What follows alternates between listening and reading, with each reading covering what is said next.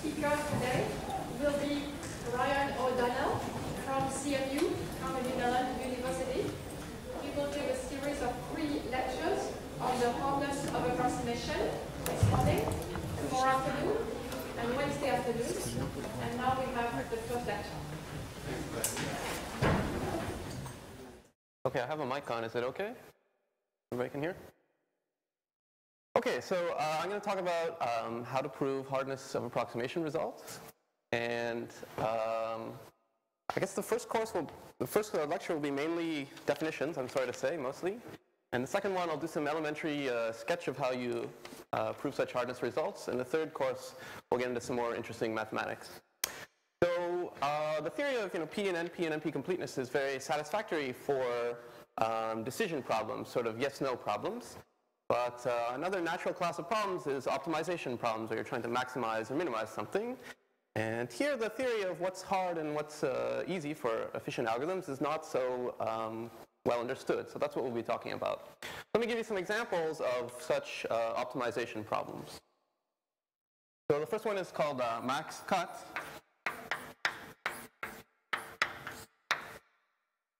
Anupam, can you see this? Okay. This is a very basic algorithms problem. So you're given a graph, and you want to 2-color the vertices.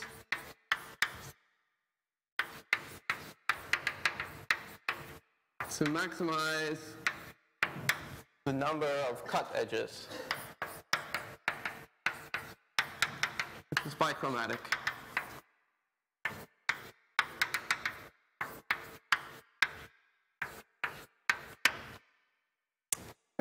So in the normal sort of basic decision version, you're given a graph G and maybe a number K, and you're asked yes or no, is the largest number of edges you can cut bigger or smaller than K? But this is a more natural version. Just try to cut as many edges as you can. Okay, another basic one is called max 3 lin. How this max prefix signifies that it's an optimization problem. So here you're given a bunch of equations of a very special form. They all look like xi plus xj plus xk equals either 0 or 1, mod 2. So it's a system of equations modulo 2, each one having only 3 variables. And you want to find an assignment or a solution satisfying as many as possible.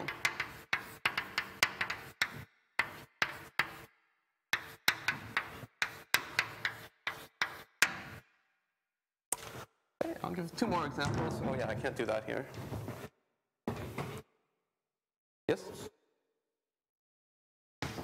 Yeah, generally you want to, generally you would want to actually find the cut, not just sort of find the value of the best cut. Yeah.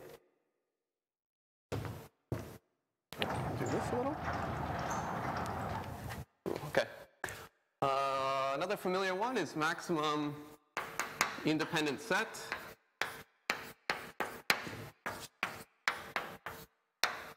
Here you're given a graph again. You want to find a subset of vertices which is independent and as large as possible.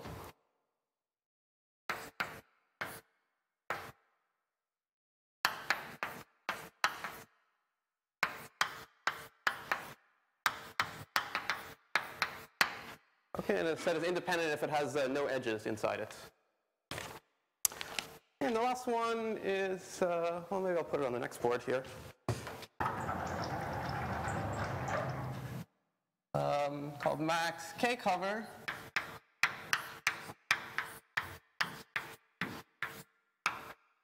It's sort of a variant of the set cover problem, if you know that one. So here you're given as input some sets. Let's say their union is some ground set omega. And you're also given a number k.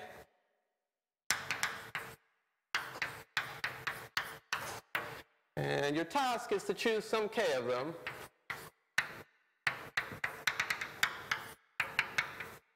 So the union is as large as possible.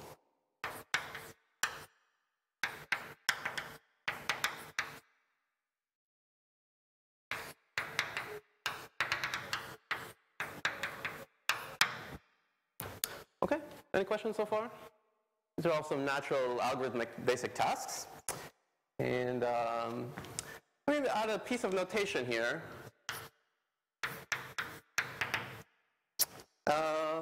I want to look at the value of all the solutions as being normalized to be between 0 and 1.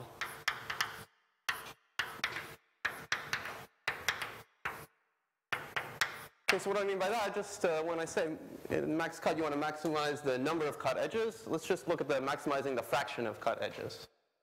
Okay, or maximizing the fraction of equations that you satisfy, maximizing the fraction of the vertices that are in the independent sets, and maximizing the fraction of the size of the ground set omega that you cover. Okay, just so that everything is on the same scale between 0 and 1. And one more piece of notation.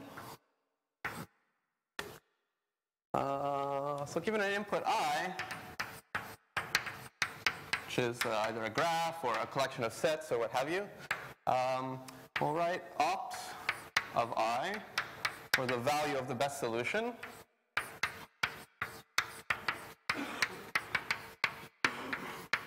Okay, so ideally your algorithm would find a solution achieving value opt, but it could be a difficult problem, so it may not. And we're also given an algorithm A. We'll write this alg sub A of I for the value of the solution that A achieves on I.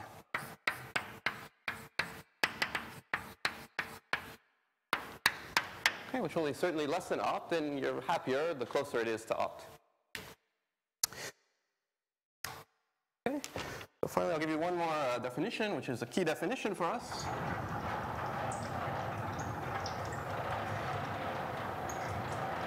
Wow. Top. So grand to have it go all the way to the top. Well, okay. So here's the key definition. It quantifies how good an algorithm A is at solving one of these problems. Is it possible to see that up there? You can still see it. Maybe Claire has some difficulty to look like this, but yeah. Anyway, maybe you know it anyway. We'll say that an algorithm A, C, comma, S approximates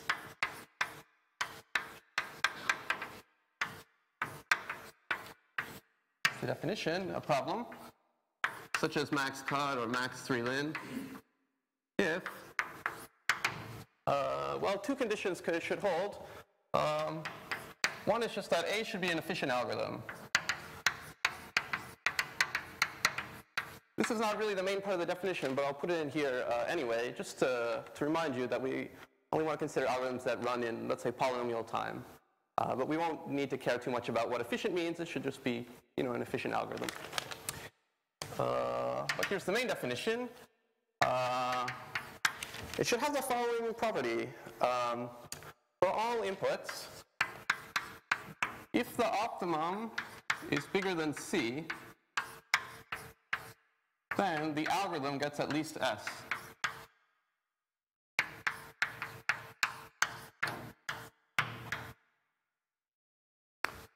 Okay, so let me make a remark. A given algorithm might C, comma, S approximate a problem for many different pairs, C and S, but this is sort of one basic way to quantify how well it does. You can prove that your algorithm, given an input where the optimum is at least C, it achieves at least S. So ideally, you sort of C, comma, C approximated the problem for every C, then that would mean you've sort of exactly solved the problem, but that's hard to do for some problems like this. Okay, any questions?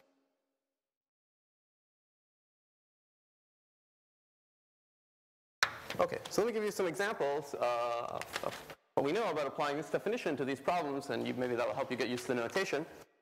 So let's take them roughly in reverse order.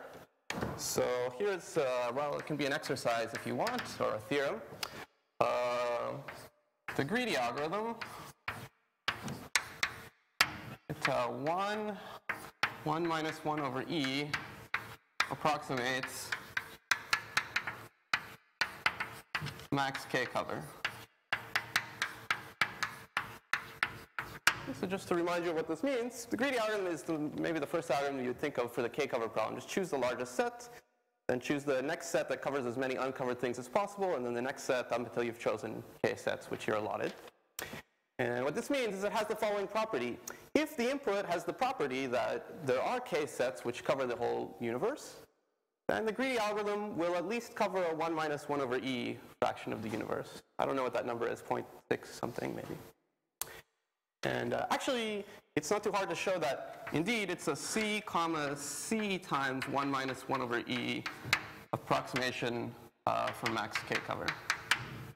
Okay, so you might say that you just run the greedy algorithm, whatever the optimum is, it will achieve at least a 1 minus 1 over e fraction of the optimum. And this algorithm is the best known algorithm for max k cover from the point of view of approximation. Okay, so it's a simple algorithm that it does fairly well. Yeah, so if you want to make it exactly precise, you would say that it's in polynomial time. For the class P, actually we don't mind if it's a randomized algorithm, so if you want to let it be in BPP, that's fine as well. Okay.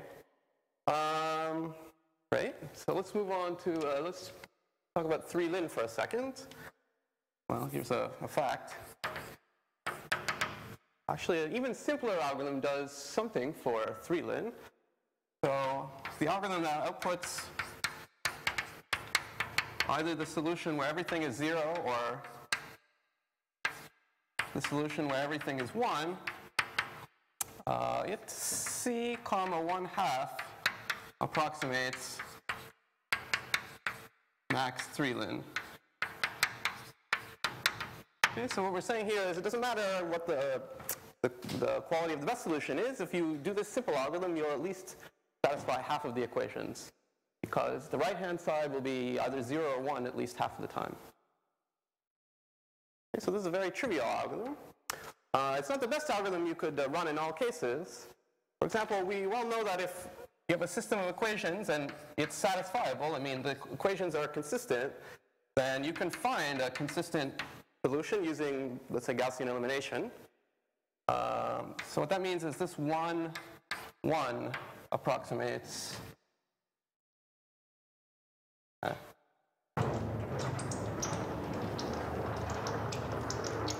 I'm stuck. Approximates max 3-lin.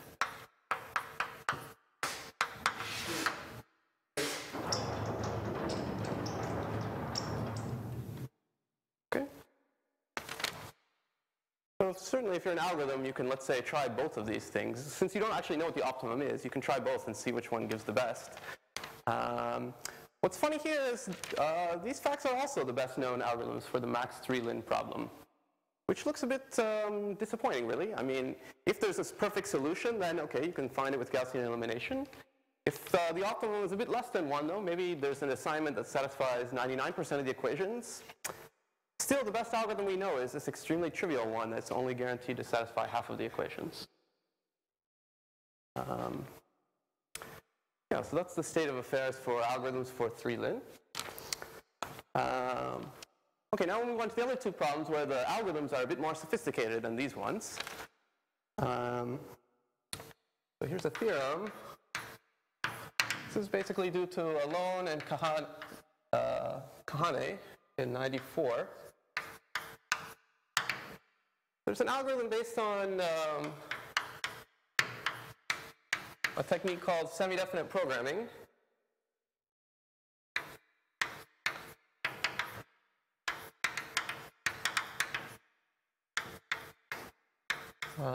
Actually, in this case, I'm talking about the independent set problem here. In this case, it's actually basically studying the Lovász theta function, if you have heard of that.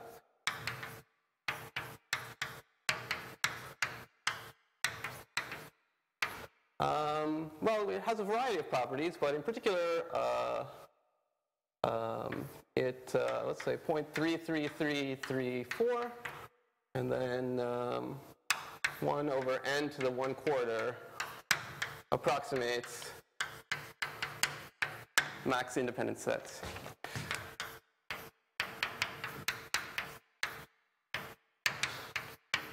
Okay, this is just any number that's bigger than 1/3.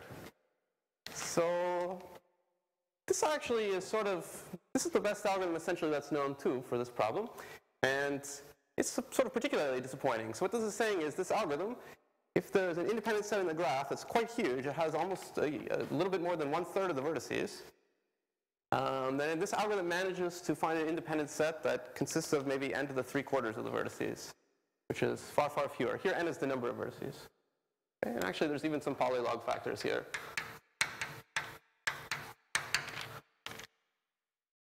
But this is also essentially the best known algorithm for this problem. Okay, so sometimes these problems, I guess, are really hard. It looks kind of surprising even. And I'll give one more example about the max cut problem. This is to Gomans and Williamson in '94.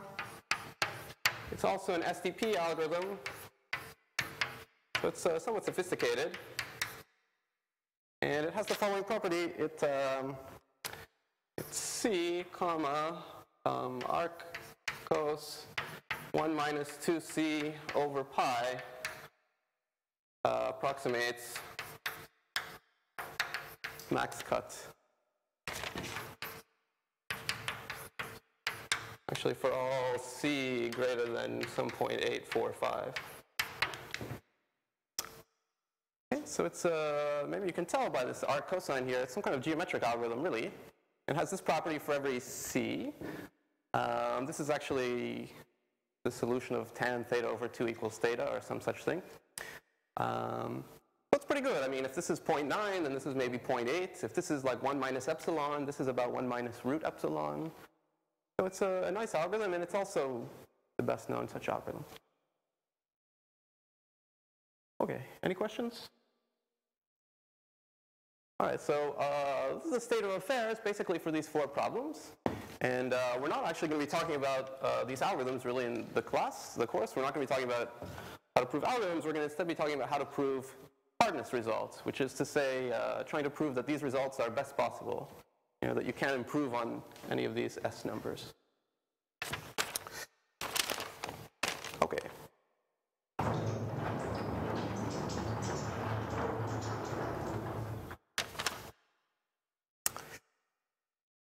Okay, so let me tell you about the other side of the coin, which is inapproximability.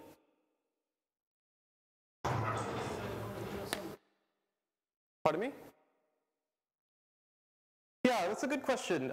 For smaller c, it achieves some linear amount, basically 0.878 times c. And there are various subsequent papers that achieve better things for larger c.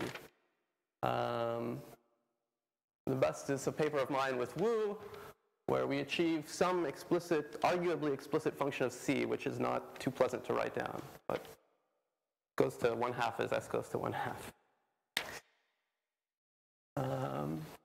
Okay, so what about the other side of the coin? So first we'll have a theorem of Feiga from '96.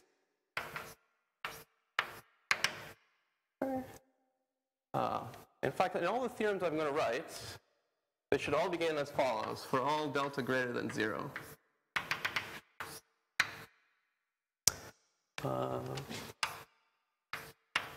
Max K cover is 1 minus 1 over E plus delta inapproximable.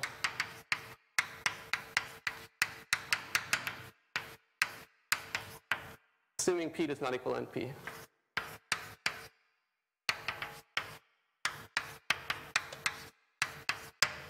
Okay, so what does this mean? I don't want to get too bogged down in technical definitions, but what it's saying is, well, it's the opposite of that. It's approximable in that there is no efficient algorithm that has this guarantee that if the optimum is 1, it achieves, a number that's strictly bigger than 1 minus 1 over e. Okay? Well, actually, we don't really know how to prove any theorems of the form. There is no efficient algorithm that does x, essentially. But we proved them all assuming this, standard assumption p does not equal np.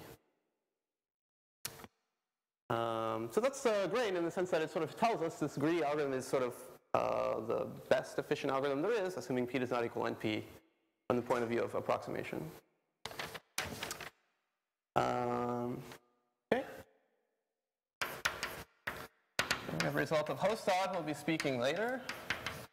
This is a 98. It's about max 3 Lin. And he shows that this is 1 minus delta half plus delta in approximable.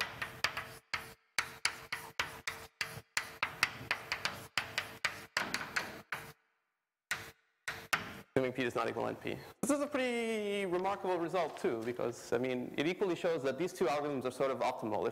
Even if there's a solution that satisfies 99% of the equations, it's hard for efficient algorithms to satisfy even 51% of the equations. Okay? Yeah.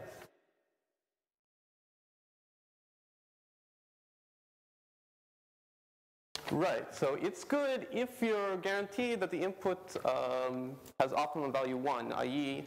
there's an assignment satisfying all of the equations. Then in that case, yes, Gaussian elimination will find a perfect solution. But this is saying if you merely know that the optimum is at least 99% of the equations, then, if you do Gaussian elimination, but like a few of the right-hand sides are wrong, then sort of the errors will creep up and combine, and your final solution, well, will satisfy at most 51% of the equation. Any other questions? Okay, so let me give you one more result along these lines. We'll move to independent sets. It's a theorem of Denur and Safra. Denur will be speaking later today. This is from 02. The result I like very much. It's that maximum independent set is 1/3, comma 1, I guess there's some deltas, minus delta 1/9 plus delta in approximable, assuming p does not equal np. Okay, so whereas these two theorems showed that the algorithms were sort of best possible, this is quite far, extremely far really, from the best algorithm that we know. Basically, if there's an independent set that consists of 1/3 of the vertices in a graph, they show that it's NP hard to find one that consists of 1/9 of the vertices in the graph. Actually, this can be like p and p squared for any p less than 1/3, let's say. So that's a big gap in our knowledge, and actually this is, to me, this is a very intriguing thing, because, if you ask, let's say, can you get 1/10 of the an independent set of size 1/10, that's a problem that we don't know how to do efficiently, and we also don't know that it's NP hard. So it's a problem of sort of intermediate status, like factoring. We just don't know if it can be done in polynomial time. However, if you're willing to make a stronger assumption, then we can get a stronger result. This is a theorem of Koht and Regev from 03. Which says that max independent set is half minus delta in approximable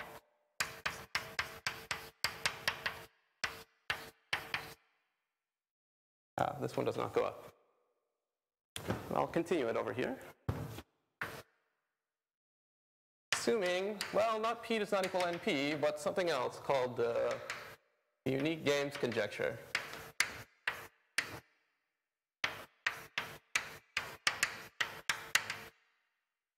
Okay. Abbreviated UGC. So this is a conjecture about the computational complexity. It's definitely stronger than p does not equal np. It has a funny status. 99% of people believe that this thing is true.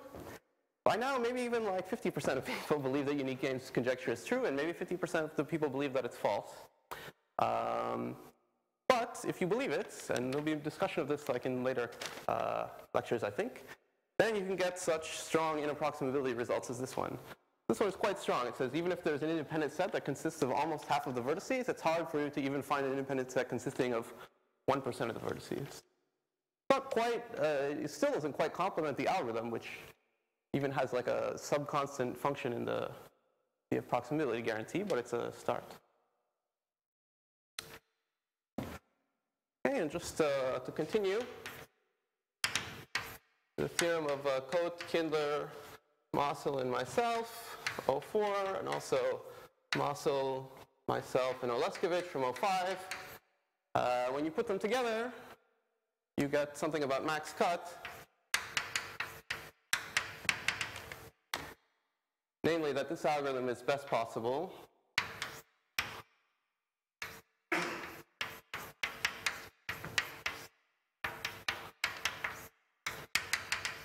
but also assuming this unique games conjecture.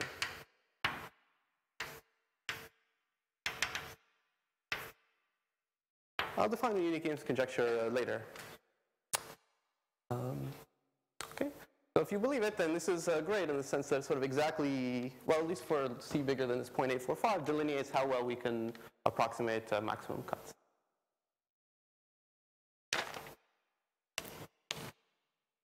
Let me add one more great theorem from recently. This is a theorem due to Raghavendra in 2009.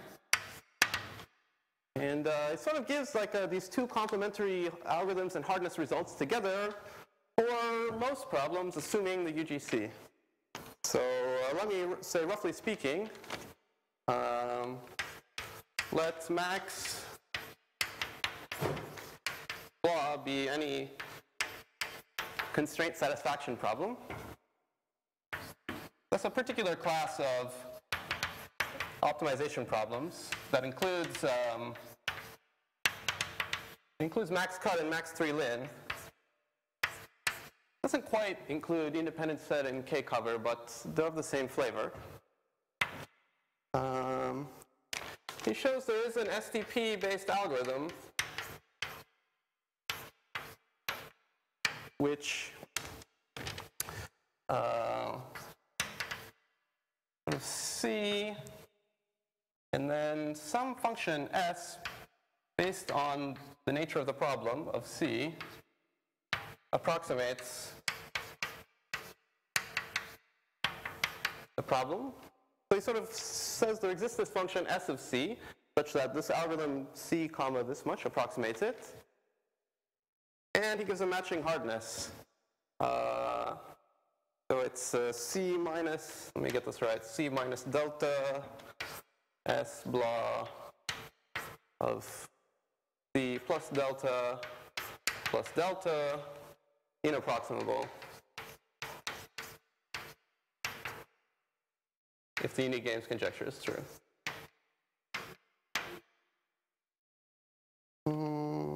I think it's like this. What did you suggest?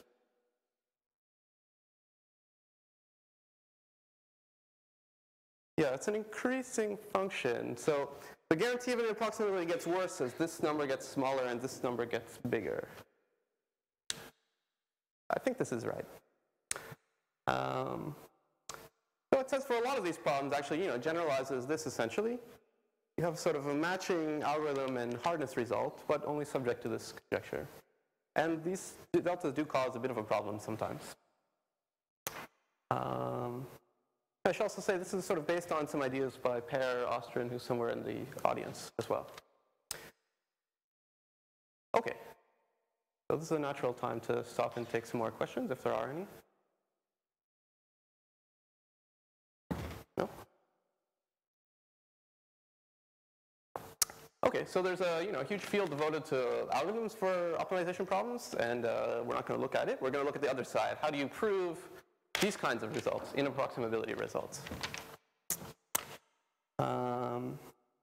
Okay, so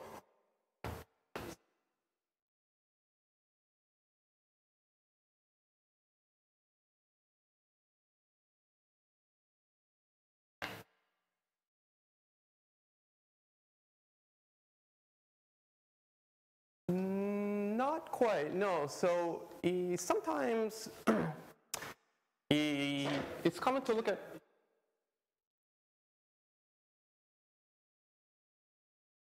no, so it is actually often, people often looked at a somewhat less refined notion of approximability. So instead of sort of saying that an algorithm is a C, S approximation algorithm for various pairs, they just look at the ratio between C and S. So sometimes you'll just see that it's a statement like this algorithm achieves approximation ratio 1 minus 1 over E, let's say, which means that it achieves C and that ratio times C for all C.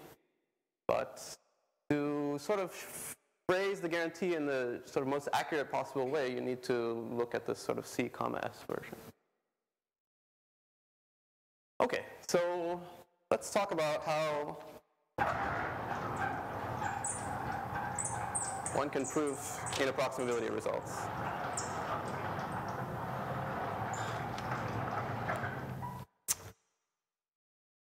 Well, I covered up some of the ones that we had, but these are all statements of the form, this problem is hard assuming P does not equal NP. Actually, at least the first few were. So it would be more accurate to just to say they're NP hardness results. And if you've seen a little bit of computational complexity, then you probably were introduced to NP hardness proofs in the setting of decision problems, yes/no problems. And the method of proving those results is typically by reduction from a problem that's NP hard, that's as hard as anything in NP. And actually, the way to prove these inapproximability results is the exact same way as sort of NP hardness reductions. But let me remind you just of how you would prove a simple sort of NP hardness or NP completeness result. So it's a very simple theorem that you would get in an exercise in complexity class, that any of these problems like max cut, the decision version is NP hard. So for K cover, one can phrase this as max K cover is 1, 1 inapproximable.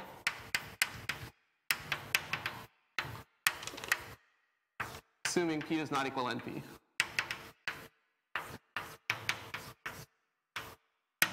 Okay, so remember phi actually proved a much stronger result, that it's even 1, 1 minus 1 over E inapproximable, but this is a simple result that says it's hard, assuming P does not equal NP, to find the optimal solution. Indeed, it's hard, even if there's a perfect solution, to find such a solution. Okay. So this would normally just be phrased as, the K cover problem. Given a bunch of sets and the number K, are there K sets which cover everything, is NP hard. These are basically the same statement.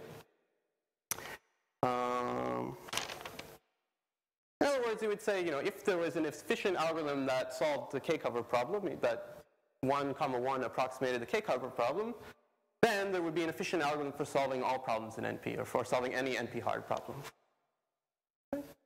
And the way you prove such a result is by a polynomial time reduction from your favorite NP complete problem, like satisfiability or 3-colorability or what have you. Okay. So for the purposes of this talk, my favorite NP complete problem is 3-colorability. So to prove this, we would prove that 3-colorability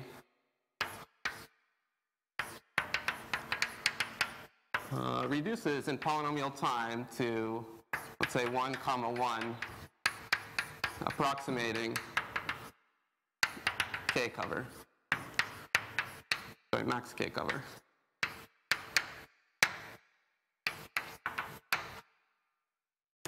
In other words, there's a polynomial time reduction which maps instances of this problem to instances of this problem and preserves the solution value. So that if you could solve this problem efficiently, then you could solve 3-colorability or satisfiability or any NP complete problem efficiently. Any questions about this? So just to say what I said again, this theorem is equivalent to this, is stating that there exists some polynomial time algorithm R, a reduction, which runs in time well, polynomial. So it takes an instance of 3 colorability, which is a graph, G. Problem is to decide if G is 3 colorable. And you run R on it, and it outputs not an answer, but it outputs an instance of max K cover. Okay, so it outputs some sets, as well as the number K. This is an input to max K cover. And R is efficient. It runs in time the size of G to some constant. And it should have 2 properties. The theorem says that it has 2 properties.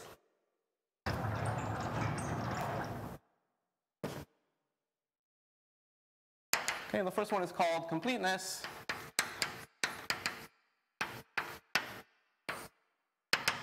Basically says if the input is a yes instance here, then it's a yes instance here. So you show that if G is 3 colorable,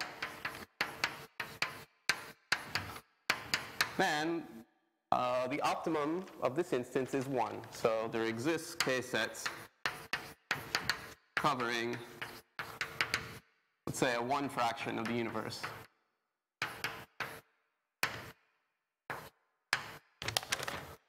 Just everything, where omega is the union of the S's. And soundness says that if G is not 3 colorable, then the optimum is strictly less than 1.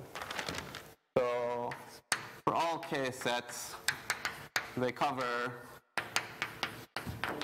strictly less than a 1 fraction of the universe. Okay, so I said it in a bit of a complicated way, but this basically just says that the answer to G, whether or not it's 3 colorable, is the same as the answer to whether or not the optimum in this K cover instance is 1. K is not really fixed. It's output by this reduction, and it's probably going to be, let's say, linearly related to the cardinality of the universe. So you should think of it as pretty large, probably. So in other words, if we prove this theorem, then it says, this problem is at least as hard as 3 colorability, and so it's, NP hard. And again, if you've taken a complexity class or you've seen a little bit of, theory of NP completeness, then the proof of such a thing is some kind of relatively straightforward exercise. And it's usually done by introducing some kind of gadget.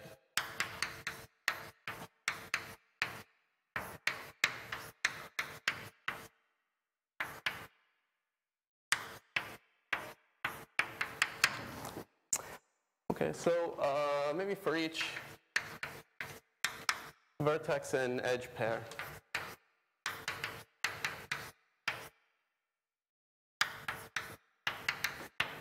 Okay, so what do I mean by that? Well, you're trying to design R. You look at G. It's got some, maybe here's G. It's got some vertices and some edges. And you're trying to build an instance of K cover. So you need to introduce some ground elements that are going to be omega, and you need to introduce some sets, and you also have to name this number K. And you do it by sort of putting one sort of instance of the problem sort of attached to each edge. It's like a gadget. You kind of put you'll put I think 64 ground elements for each edge, which I've drawn by dots here, and you'll sort of introduce 3 sets for each vertex, and they'll be associated with the 3 colors somehow. So you'll call them S sub red, S sub green, and S sub blue. So you'll have 3 times the number of vertices sets in your output, and you'll have 64 times the number of edges in your ground set, and each set here will cover some of the vertices. There's some of the ground set here and here, and according to which edges it touches, it'll be some simple kind of elementary construction. And then you'll show it has these 2 properties. So in particular, the first property, completeness, will sort of hold by design.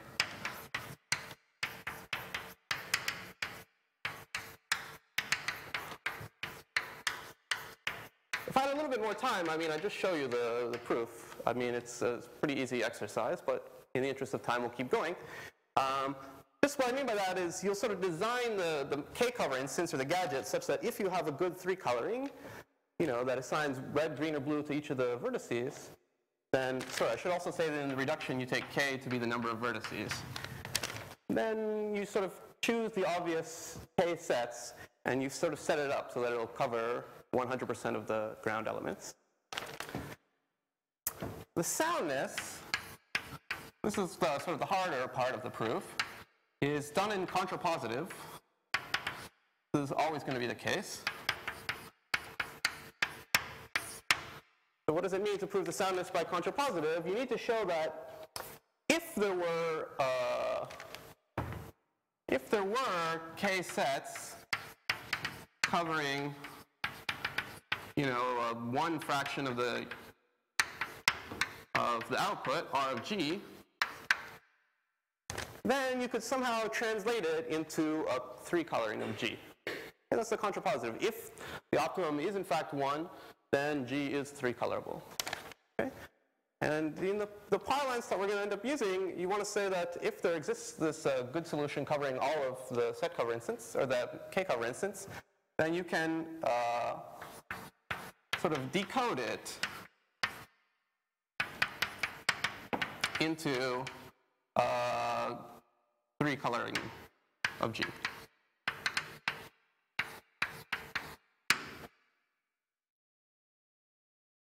So I've just sort of sketched a standard sort of textbook NP hardness result. Any questions? It's a little bit unclear because I just sketched it, but this is how the framework goes.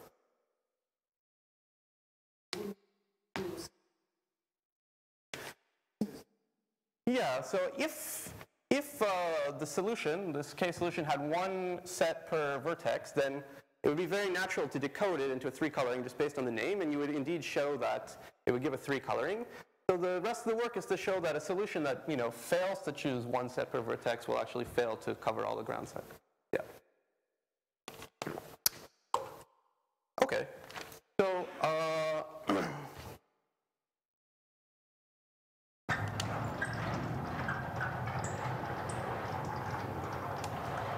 that's how you prove sort of the simplest hardness result from max K cover, to say that if the optimum value is 1, there's a perfect solution. It's hard to find a perfect solution.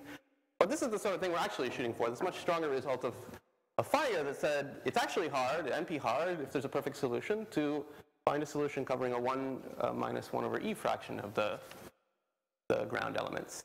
So how would we prove that? Well, it's the exact same model. I mean, I'll just, sorry Pierre if you're scribing, but I'll just adjust what's written here. See if I can do it. So the theorem is that we want to prove this, 1 minus 1 over E, actually plus delta for all delta.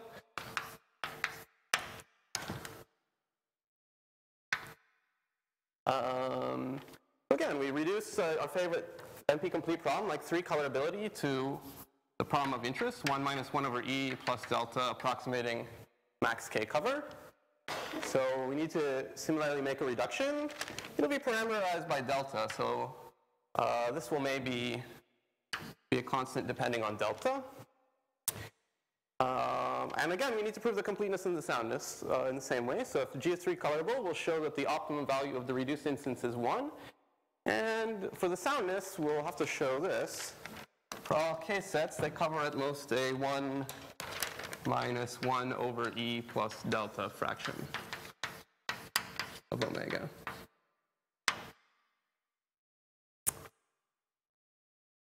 Okay. And that shows that sort of if there's an algorithm that could tell the difference between these two cases, then that same algorithm, when composed with R, would be able to decide 3 colorability, and therefore such an approximation algorithm is NP hard. Okay, so it's the same task as the NP hardness textbook kind of exercise reductions, except it has a much stronger property. So whereas, okay, let me start a new board here.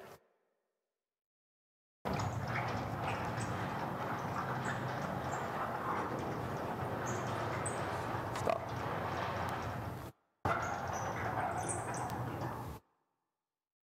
Okay, so here's the theorem. And now we kind of know how we need to prove it. We need to build this reduction from our favorite NP complete problem to 1, 1 minus 1 over e, approximating k cover. So we start with G, we have this reduction. Now, as before, it's kind of straightforward. I could write it down on one board. Here, the reduction that Figa uses, it's really long. I mean, it's really, really long. I mean, to state it would take a really long time.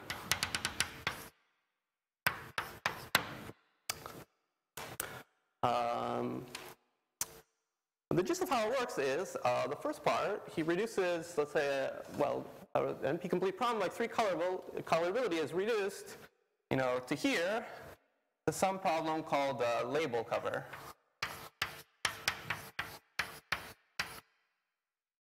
And this is sort of one standard part that goes into a lot of NP hardness approximation results.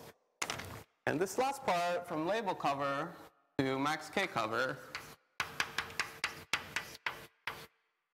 sort of the main part of what Figa does. Okay? Actually, in this course, I'm not going to call it label cover because it's a weird name. I'm going to call it max projection. But I want to say this because that's what people normally call it. This is also a sort of an optimization problem, and it's actually 1, delta approximating max projection.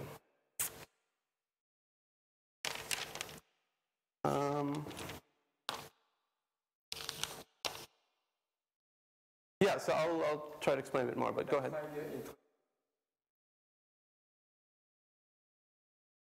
Right, exactly.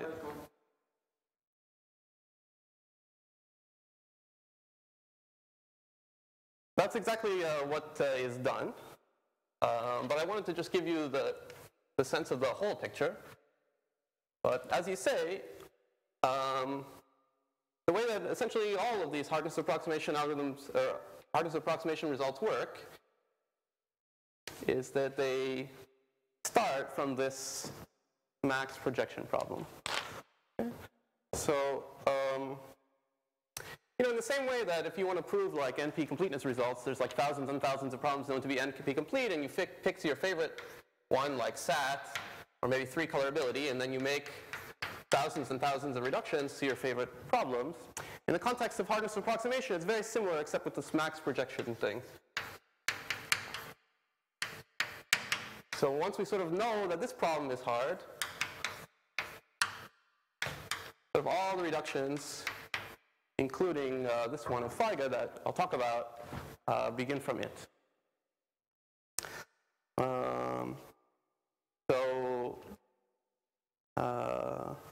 The theorem that this is actually hard, and I'll state it more properly shortly, is due to, it's a combination of things. It's the PCP theorem due to Aurora, Safra, and Aurora, Loon, Motwani, Sudan, and Segedi, and plus the parallel repetition idea, which may be due to Figa and Killian, and also Raz. Okay, so these are a couple of difficult theorems. Zuma will talk about the PCP theorem, and maybe also, she'll talk about this whole area in her course. But for the purpose of our course, we're going to assume that this problem, which I'll define shortly, is hard. Okay?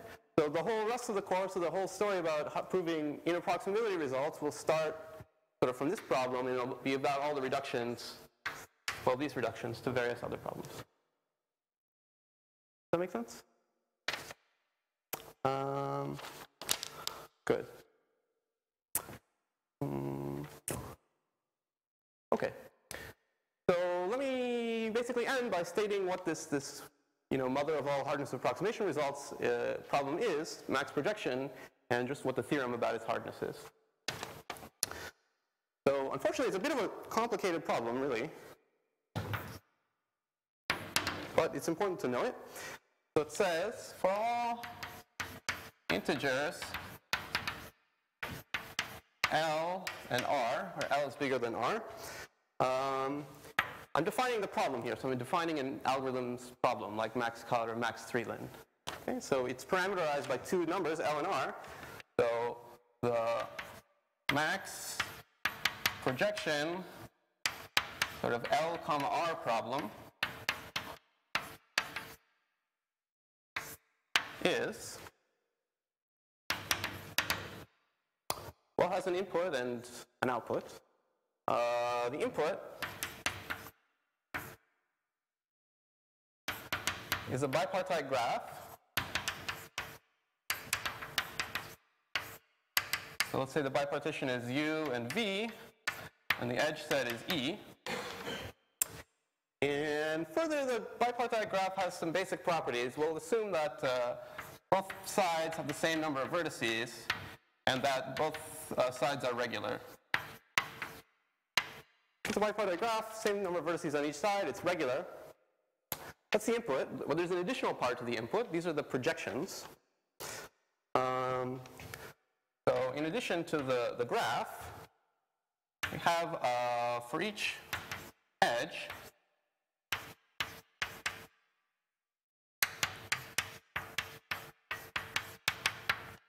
the input includes a projection constraint, it's called.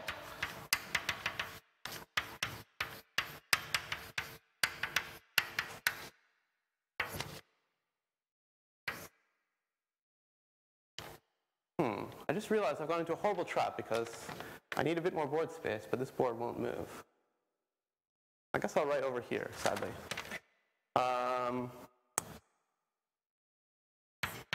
And this is just a map, pi uv, from L to R.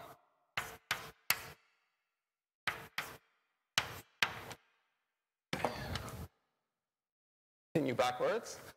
I'll draw a picture as well.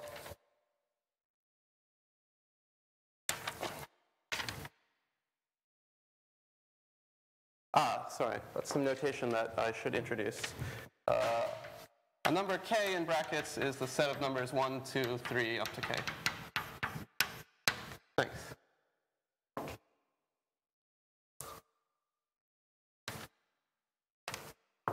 Okay, so the picture is that you have an input, which is this bipartite graph. This is U, this is V, there's a bunch of edges. And attached to each edge is a map, pi sub uv. A different one, potentially from each, for each edge. It maps the integers from 1 to L into the integers from 1 to R. And basically the idea is you're supposed to label each vertex. You're supposed to label all the vertices in U by a number between 1 and L. You're supposed to label the vertices in V by a number between 1 and R. And you want to respect as many of the projections as possible. Let me say that more carefully. The output that the algorithm needs to output is an assignment. There's a map alpha, which takes everything in U to a number between 1 and L, and everything in V to a number between 1 and R. And the goal is to maximize the fraction of what I'll call consistent edges or constraints.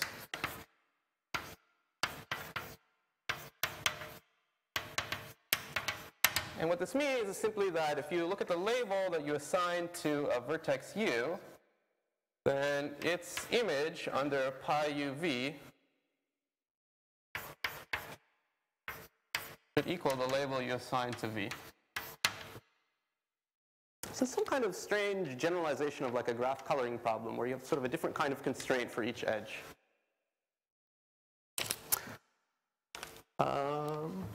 Good. So this is an algorithms problem, and it's quite a hard one. The theorem, that's sort of the key theorem, as I said, that all the hardness of approximation results for max 3 lin and max k cover, etc., are derived from, is about the hardness of this one particular problem. So it's that for all delta, there exists some numbers L and R, which are of size 1 over delta to some constant, such that this problem is inapproximable. it's 1 comma delta,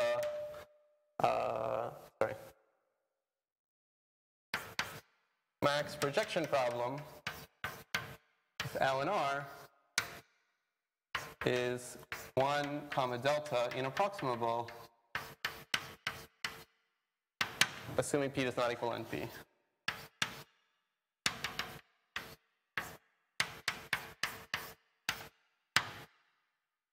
Okay, so that's, this 2/3 of the Feige proof, this reduction from, say, 3 colorability, a basic NP hard problem, to the sort of extreme hardness of this max projection problem. Any questions? Sorry. There exists integers L and R, which are not too big compared to delta. They're at most 1/delta to some universal constant.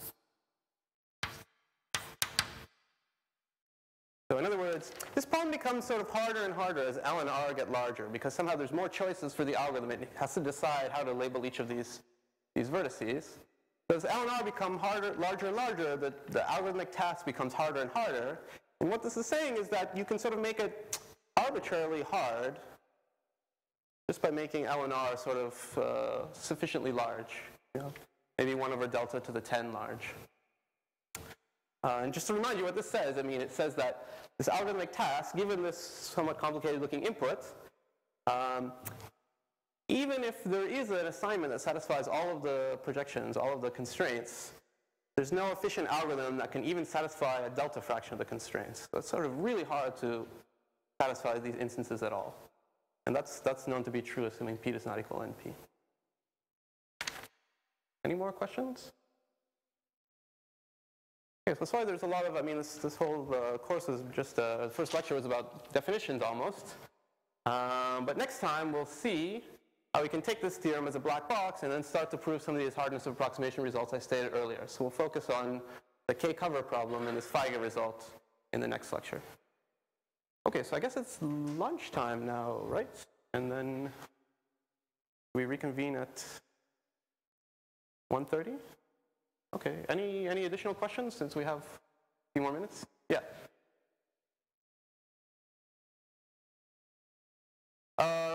It is, yes, although I think that follows sort of directly from this fact.